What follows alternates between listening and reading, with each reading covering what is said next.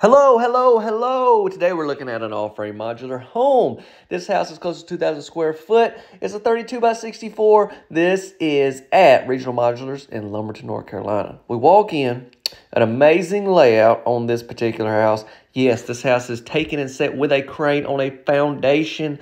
They are built to state code. Y'all need to check out the full tour, all the info, everything, pricing and all that. Link is in bio.